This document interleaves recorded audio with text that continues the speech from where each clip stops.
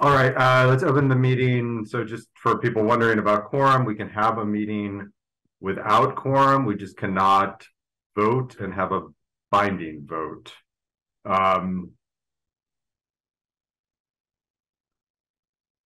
With, I think, the practical exception of adjourning.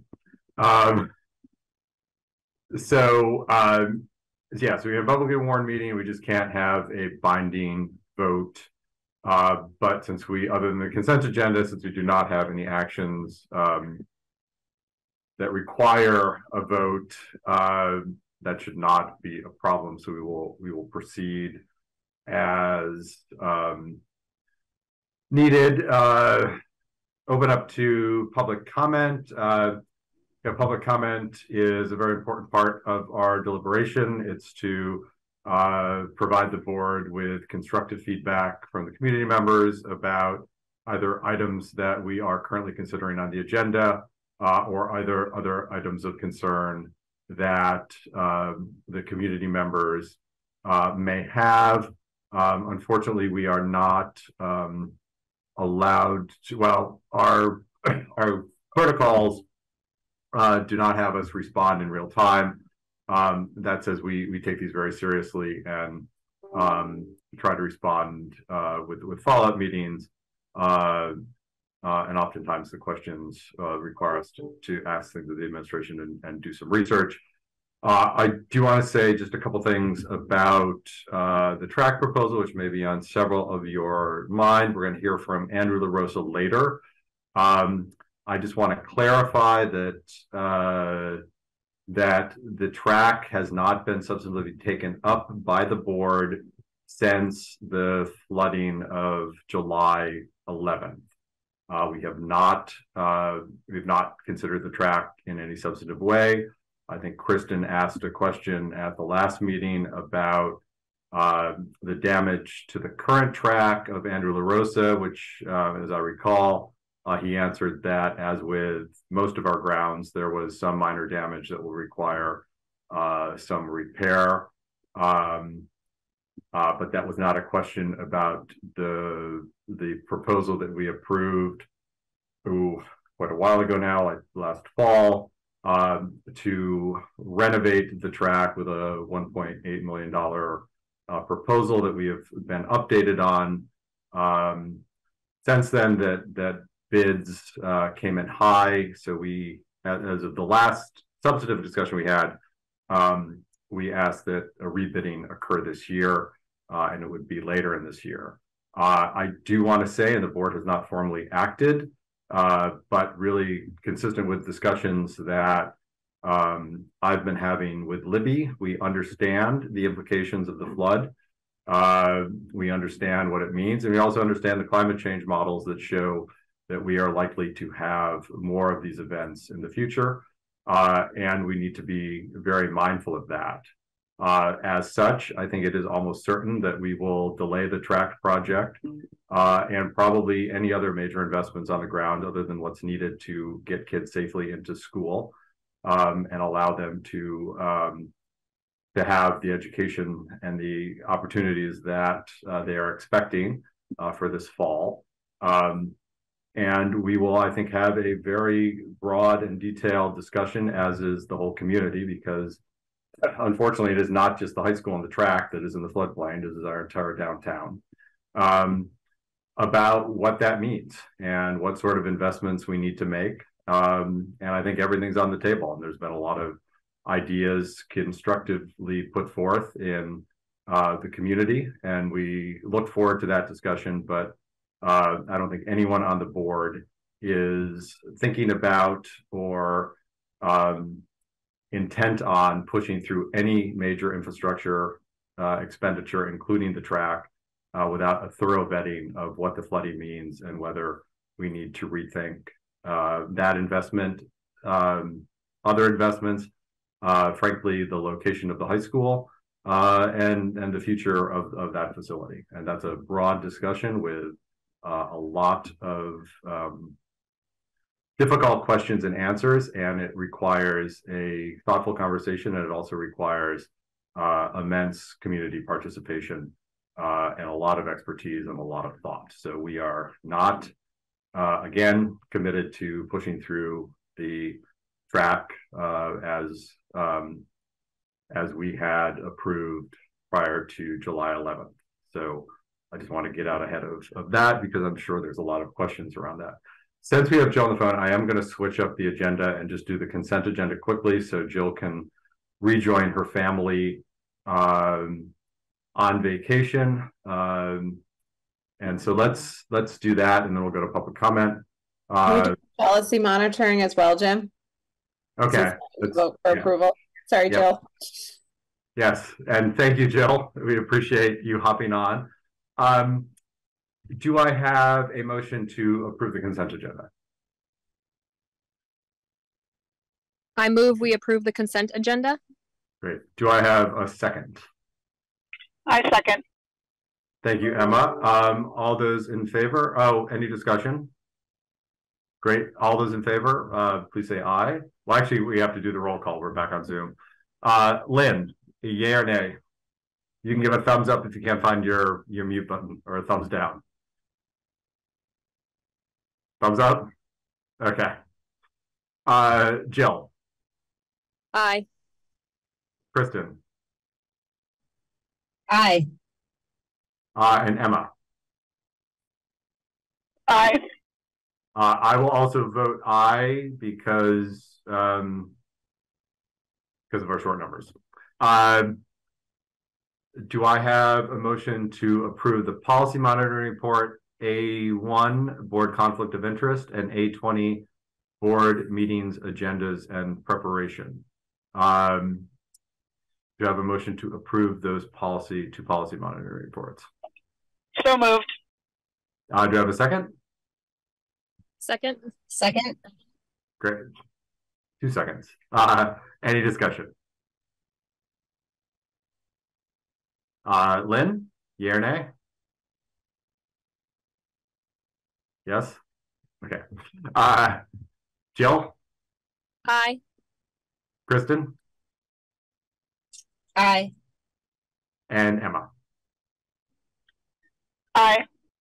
And I will also vote aye. Thank you, Jill. Enjoy your vacation. You can stick around if you want to, but you look like you're in a beautiful spot. So I know what I'd do if I were in your shoes. Okay, thank you. Sorry. But no, thank you so much for calling in. We really Absolutely. appreciate you taking the time. Great. No problem. Thank you. Bye. Bye. So public comment, we're all on Zoom now. So what I'd like you to do is, if you wish to speak, is to raise your hand in the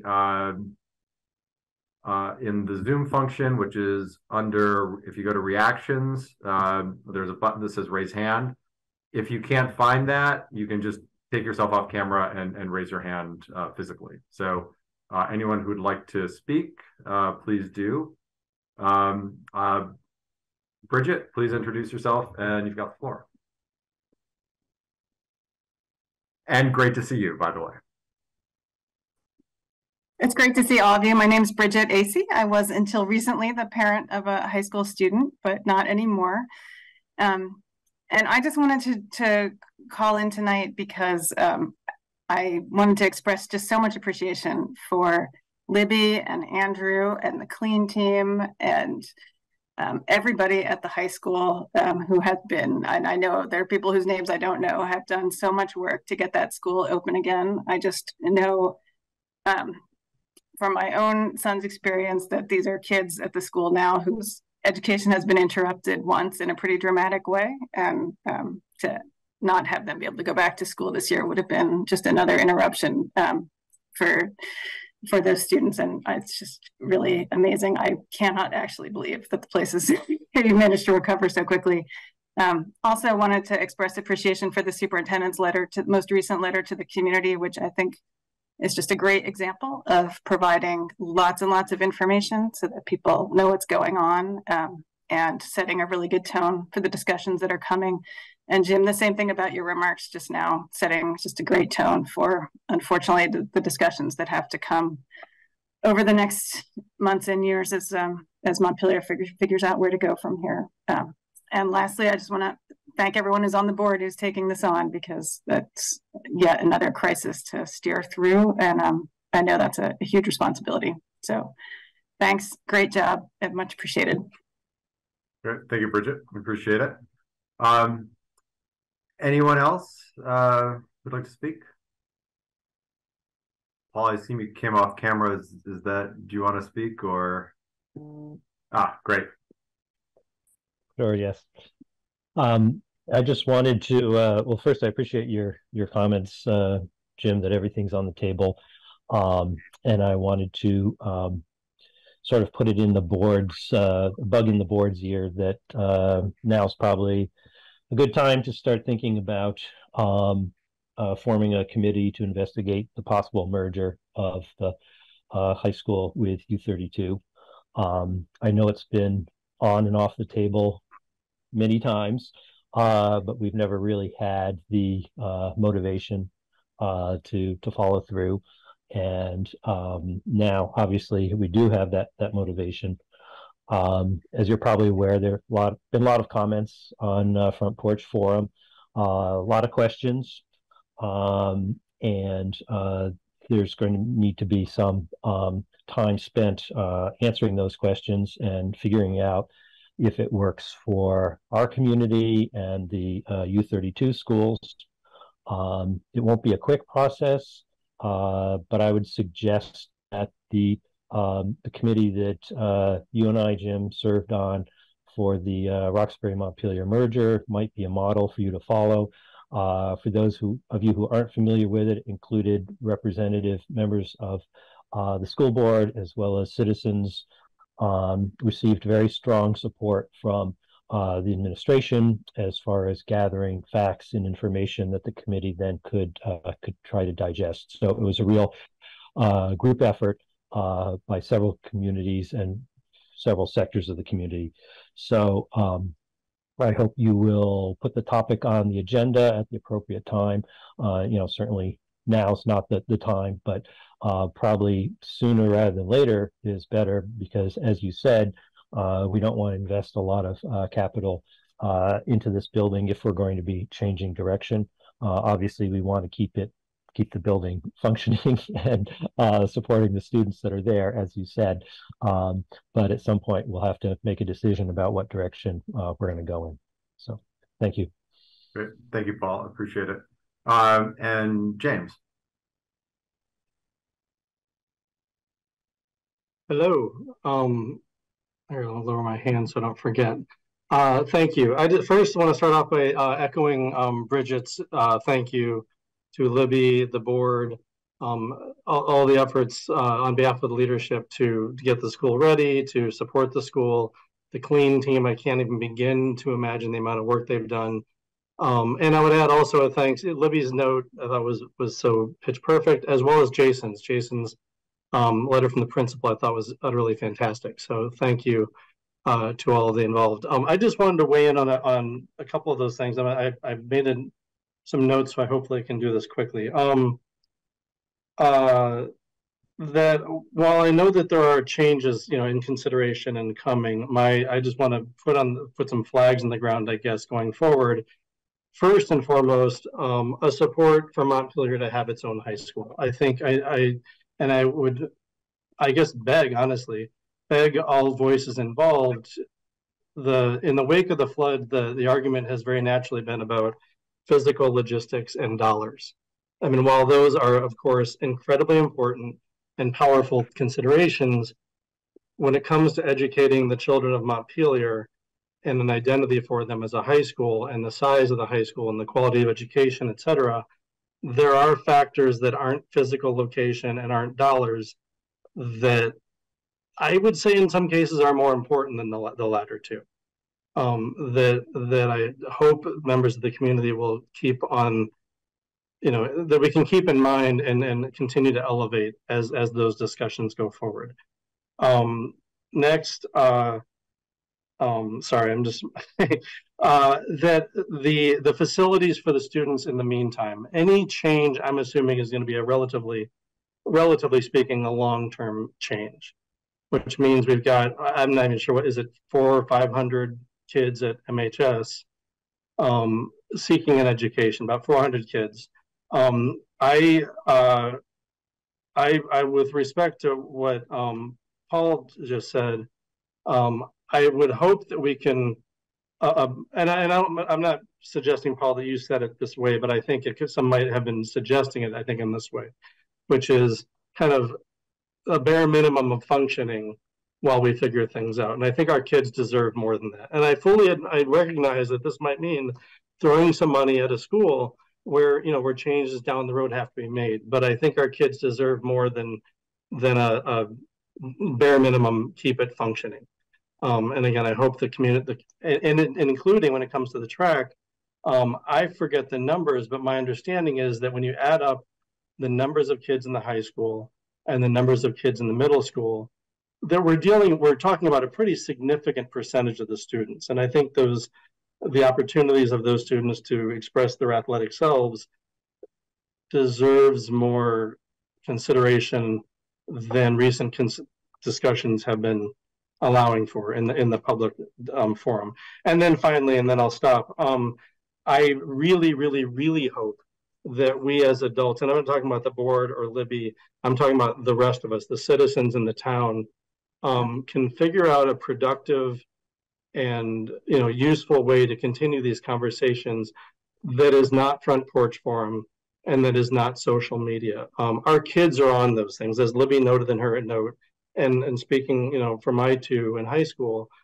And it's not that these kids don't deserve to be in the know on this stuff, but the temperature of the debate makes it all feel like right now, and oh my God, and there's an urgency to it and a temperature to it that I don't think is good for our kids, and I don't think is fair to them.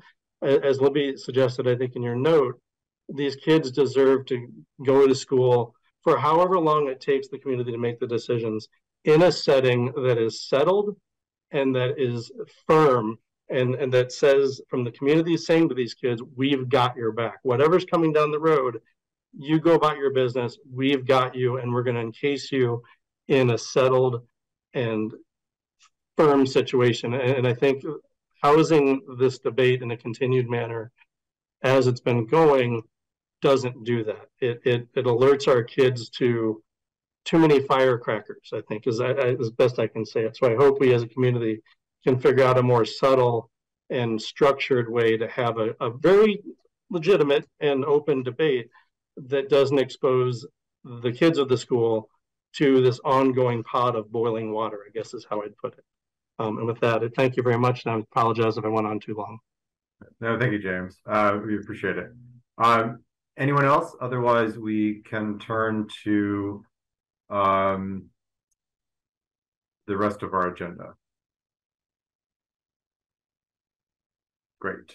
Thank you everyone who spoke. Now talking about being part of this discussion, we unfortunately, Seiji Ohashi, fortunately for him, has started a new business, which is a pool hall in Barrie. And apparently pool halls in Barrie often require the owners to be there on Wednesday nights. So he is no longer able to be on the board. So he resigned a couple weeks ago. We wish Seiji well in his new endeavor. He was a great board member. We will miss him. We do have an open seat that we need to fill. I actually forget the timeline on it now. I know the announcement went out a bit. I think we might even be trying to fill it by our next meeting. We have gotten some community members who are extremely qualified, who are interested.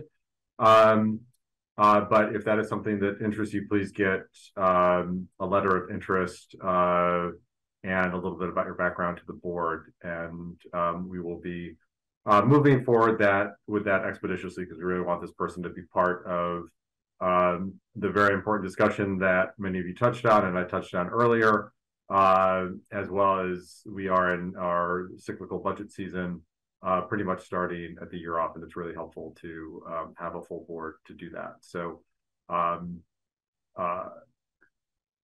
I can't say it's a thrill a minute, but it certainly is great service, and it's a wonderful way to serve the community and our kids.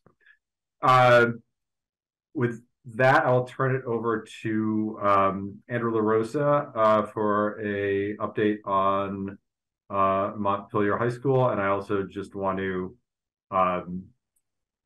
echo the sentiments of some of the community members who spoke and that we echoed last time.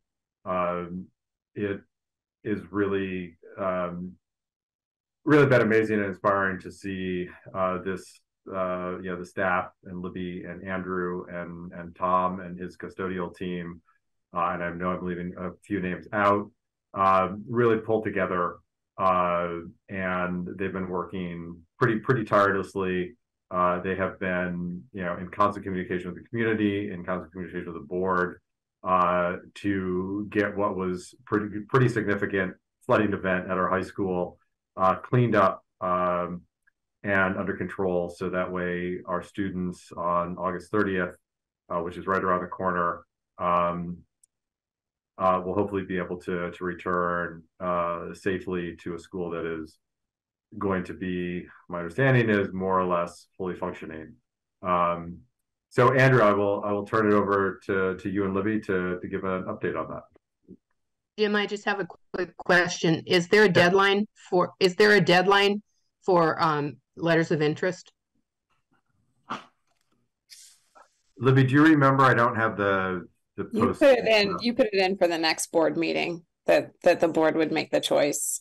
Yeah, so I think as long as you get it in before the next board meeting and there's the opportunity to circle around, and also for people who are interested, we will give some time at that board meeting for you to introduce yourselves and tell us a little about your candidacy. I know at least one person who's on this call right now has already expressed interest. So please feel free to come next time, and we'll hear from you in addition to your letter. And if you can't make it, we will equally consider you as well too. It's being at that meeting is not a prerequisite to be chosen.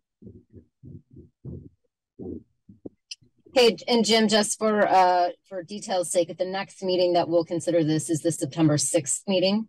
Yes. Just so folks have clarity on deadline. Okay. Yeah. Yeah. Thank you. And I'll be sending out details of when we do that, because our September 6th meeting is also going to be part 2 of our retreat. So we'll have to give some thought to when it makes the most sense to do that, and not structure it so anyone has to be there for all 4 hours of that, because that's a lot.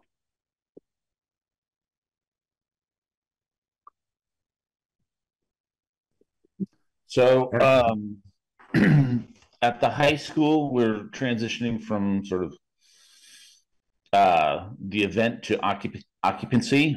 We met with the contractors we've been working with who have been drying the basement and monitoring the air and all those kind of good things. And we're just starting now. We started today. They're basically slowly ramping down their systems to so we turn on our systems as well as put on the basement fans. Basically what we're going to do is at both ends of the building, we're going to have fans that are going to be sucking out 1,200 CFM of air that's going to be scrubbed through HEPA filters and dumping it out into the atmosphere, basically keeping the basement at negative pressure. And that's how we're going to be for probably about 6 months. We'll continue week to week doing air tests within the building to make sure the air is safe. But we're going to be, I can tell you, having stood down there this morning or this afternoon with all the other sort of outside equipment turned off and just the exhaust fans on, they're drawing a pretty good breeze out of the building. So that process has started. It should be wrapped up by the end of the week. That will allow PureClean to pull their generators and desiccant machines and air conditioning machines and all that and out by the end of this week. So they're going to set up that equipment in the basement for the long haul for, like I say, 6 months probably. We're going to basically the areas where we're going to be exhausting air is on the backside of the stage through the bulkhead. Nobody ever goes back there. Like I say, everything's going through HEPA filters, so there's no concerns there. But basically, we're exhausting from the bulkhead behind the stage, and then out by the cafeteria courtyard area. So we're gonna be blocking that area off so it can just sit and run, and just let it do its thing over the next 6 months, just so that we're perfectly comfortable with the environment down there. We have a contractor coming in the in September to look. We had at one point, or up until a couple of weeks ago, we had put a poly barrier. The basement is basically dirt. It's actually sand and stone, but it's a dirt basement. The floor, there's no concrete floor. So we had in the past a poly barrier under the gym and under the auditorium. That worked really well. We'll probably do that again. With the rest of the basement, we will talk with our industrial hygienists and talk about the pros and cons of putting another barrier down in the basement. But that'll come in the future. But we are on track for the start of school, and equipment is slowly starting to leave the campus. The site itself, Kyle Bailvance and his crew have done a great job out front, sort of shoveling off the silt and integrating what's left and aerating, and they're going to start seeding. They still have the practice field to do out front, basically half of the practice field. As you enter the school, the field on your left, we refer to that as the practice field. About half of that's going to need to be scraped off, and but we'll be able to use half of it for middle school field hockey. Matt Link has secured his work with Onion River Soccer to work with Vermont College Fine Arts to use that field for soccer, for middle school soccer. But our game field is looking great at the high school, and the field hockey field is looking great. Tom and Kim have done a great job of aerating and rolling and aerating and rolling and all that. So that's in pretty good shape. Our baseball field, well, Chip Stevens, who is with Diamond Tech, I call it Tech, but I think it's Diamond Turf. He works with the Mountaineers on their field and U32 on their fields. He's working with Kyle with regards to getting some grass down this fall. He will be basically prepping the baseball infield in the spring so we can get a good season in on that. But next summer, we'll end up having to dig that out, dig that down another 5 inches and put in new soil, new sand in the infield, which had happened this spring. Last year. But that'll wait until the spring. Same thing with the softball field. We're basically bringing the grade up there to about 5 inches or so, and then in the spring we'll be able to bring that clay in for the softball season. They can bring that in and they can play right on that. So we're in good shape. We're expecting that the students are going to come into the building and never know that anything happened, and we were very fortunate that the water never reached the first floor and it stayed in the basement. So with regards to what the students' perception is and the staff, it'll be as if it never happened there. And we're all on track. And the air testing's happening weekly as well. We'll continue that throughout the year, I named the air tester Bucky today, so it's got a name and everything. But he'll come in every week during this fall, and then probably more sporadically as things are good and positive. Great, thank you, Andrew. Any questions for Andrew or Libby about the high school update? And again, fantastic work, and yet another unexpected and difficult crisis. Well, one of the advantages of working in a school is contractors like working in schools. They see a real value in the ones that we've been working with, Brett at Benoit, and Scott and Tanner at Johnson, and Kyle Belvance and all those, they see the value and appreciation of working in schools, and they've definitely stepped up. Everybody involved has really stepped up, and Tom and his crew especially. Fantastic. The other schools, just so people know, this because they're going to be of interest, at the elementary school, the rise space bathroom's been framed out. The plumbers were in days run together. It was either yesterday or today, I don't know. They were in roughing in the new bathroom up there. The little gym, the walls are sheetrocked. The ceiling is in process. The framing is up, but the sheetrock hasn't. But the electrical was roughed in today. Fire alarms are going to get roughed in tomorrow. The auditorium, unfortunately, is taking a little longer than we hoped.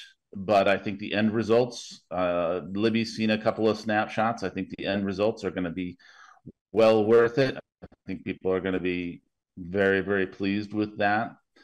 Tara's doing a great job. It's amazing what she's been doing over there and her crew. Floors have shined like they haven't shined in a long time. So the cafeteria over there, if anybody's got kids that are in the elementary school, we took out the old clunker drop down tables that were chained to the wall. We got rid of that. It's all been painted. Unfortunately, the new floor is not. There was manufacturing delays in that. So the floor isn't down, but it's been revamped and repainted, and it looks really nice. And we're putting in new lunch tables in that space, so it's going to look great. Over at the middle school, the guidance suite is cranking along. Our contractor has agreed that our expectation is that on the 28th they're going to be able to move in, but that's looking great. That's the old wood shop that's now been created into 2 offices and a reception area for guidance. That's going to be really nice. And we have in the cafeteria, we kind of changed the flow. We added a set of stairs to kind of improve the flow in that space, and that's all coming together, and it'll be ready for the start of school. So those other little projects are cooking along as well.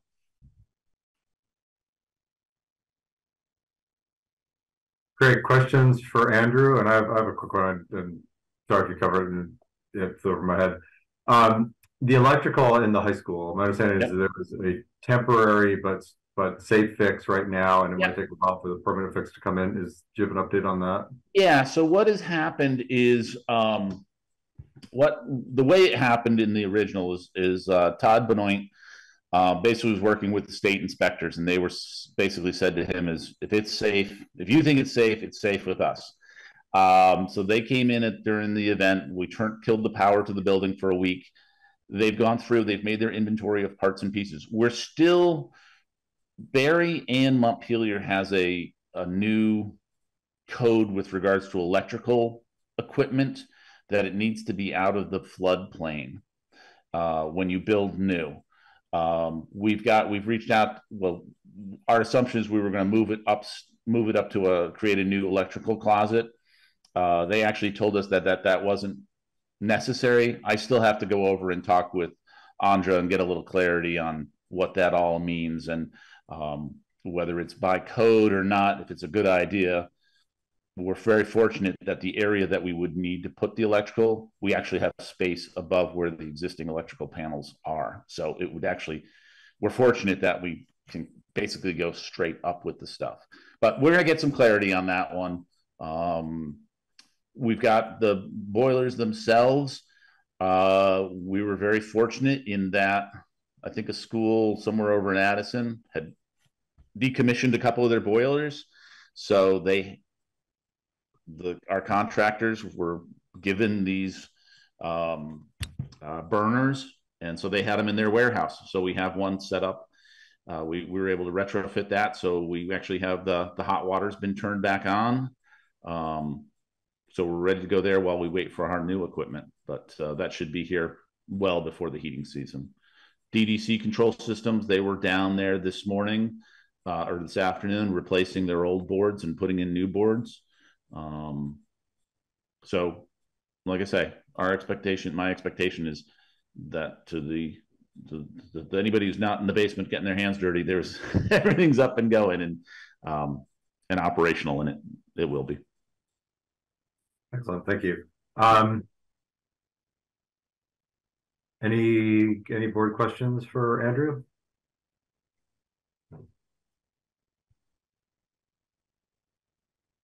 Excellent.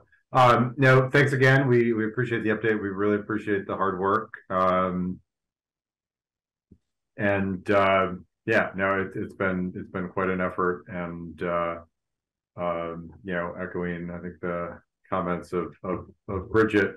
Yeah, it's really great that we are able to avoid having this crop of high schoolers have another disruptive event in their schooling. So we appreciate the fantastic work that you and Libby and the custodial crew and Tom and everyone and all the contractors and everyone else who's pitched in have done. I don't generally like to do this, but I think when it's all said and done, I'm going to make a proper list of all the people and give it to Libby so she can actually, in some form, really truly acknowledge the people that were in here doing this stuff, because there's a lot of people being pulled in a lot of directions, and for some reason our pull gets a little extra tug over in our way. And I credit that to Tom, because they know when they're coming in to do a project, he's going to be standing elbow to elbow with them all the way through. He's not, and that sort of sets the tone. They know that when they're coming over, it's appreciated, and we're going to help them as hard as they're helping us. So you might have something to do with that too, Andrew, just a little bit. Just Tom was here before me. He set the tone before I got here. You certainly continued it, and we hugely appreciate it. It looks like it's just Lynn and I left. We were going to carve out a little time for, you know, as part of our meeting on September 6th. We are going to have part 2 of our retreat, kind of building off the work that we've been doing for a while in terms of putting indicators of success for our board priorities. Lynn, if you have any questions about that you want to air now, please do so. Otherwise, I think Kristen is back. Otherwise, I think we are kind of at the bottom of our agenda. But Lynn, go ahead if you want to comment on those, because I know unfortunately you are, I believe, not feeling well, not able to make the retreat. So yeah, I don't have anything at this point. I read the minutes from the retreat, and I think I'm good. Excellent, thank you. Kristen, any comments on the indicators of success, or anything you want to kind of give thought to before we convene to dig into this project again on the 6th? No, other than just that I felt like really good, positive forward motion occurred at our last meeting, and this definitely feels like just solid ground to start the goals work in earnest. So yeah, no changes or edits. Great, thank you. And we've done the policy money, so motion to adjourn, and do you have a motion to adjourn? Do we need a motion to adjourn? We don't have a. Why do I do it anyways? We have a quorum. Yeah, we don't have a quorum. Marilyn, you want to make the motion, and I'll. Sure. I move we adjourn the meeting. And Kristen, do you want a second, because you're the only one left? Second. Okay. All those in favor? Aye. Aye. Aye. That's great. Thank you all. I know it was a brief meeting. Look forward to a longer meeting on the 6th. And obviously, you know, as we discussed earlier, we have quite a bit to dig into this fall. And you know, there'll be difficult discussions, but really important ones. So you know, as looking forward to those as I can be. I wish we had different circumstances, but we have the circumstances we have. And again, anyone interested in the board, please send me a letter of interest, including your background and why you want to serve by the next meeting, and we will fill that seat. And for those who've already done so, a huge thank you for being willing to step up and serve. So thanks. See you on the 6th.